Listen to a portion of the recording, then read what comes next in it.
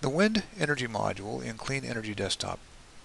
Okay, here we're going to analyze a wind turbine, anywhere from 1 kilowatt all the way up to 3,000 kilowatts or 3 megawatts. We'll look at the value, the payback, and the clean energy applications that these wonderful power generators offer. Let's start with a size. We'll go for a larger unit, about 1,450 kilowatts. Next, we're going to set the baseline conditions for this particular generator. Power density.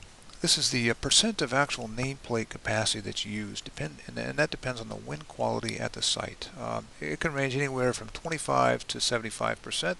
In this example, we'll set it at about 40%, 41% of nameplate capacity utilization for this particular application. Next, we choose the capital cost, or the installed capital cost, which can range anywhere from $1,000 up to $10,000 per kilowatt, depending upon the size. The larger size units, like this 1,450 kilowatt example, would be typically lower, somewhere between $1,500 and maybe $1,800. I'll pick $1,600, $1,700 per kilowatt of capital cost. Moving down the baseline conditions, there are a couple additional settings that we want to make. Next would be the value of the power generated. So in this case, I'll set the value of the power generated at 10 cents per kilowatt hour. And lastly, for baseline, we set up the annual maintenance and operating costs. In this example, I'll use 4%, or about $98,000 per year. Okay, we've got the baseline set up. Let's run the analysis. Hit the button, and we see that this is a $2.4 million installation that generates 5.1 million kilowatt hours per year at a value of about $515,000. The payback is 5.9 years, offsetting or saving 3,282 metric tons per year of CO2. If this power was backing out oil generation on the grid, it would back out 3,000 barrels per year of imported oil.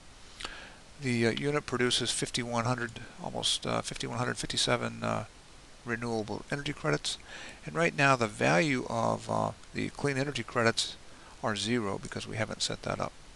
So remember this, we're at 5.9. Now let's go to tab number 2, clean energy credits. We'll take 30% tax credit, federal tax credit, on the capital invested in this particular unit. For renewable energy credits, we'll value those in this example at about $70 per rec. And then lastly, we'll set the CO2 value. We'll set the CO2 value at about $15, $16 per ton. Okay, let's go back to the tab number 1, and with the clean energy credits applied, let's reanalyze this wind turbine. And there's a big improvement. You can see we go from 5.9 year payback to 2-year payback, which is really good for a $2.5 million power generation investment.